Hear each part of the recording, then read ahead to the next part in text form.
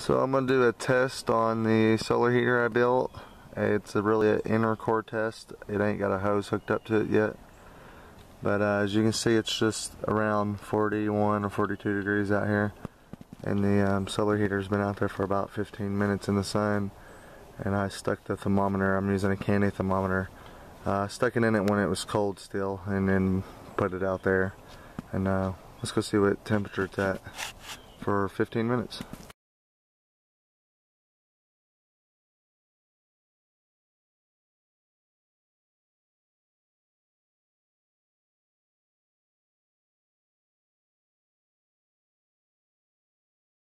The greenhouse will like it, plants will like that.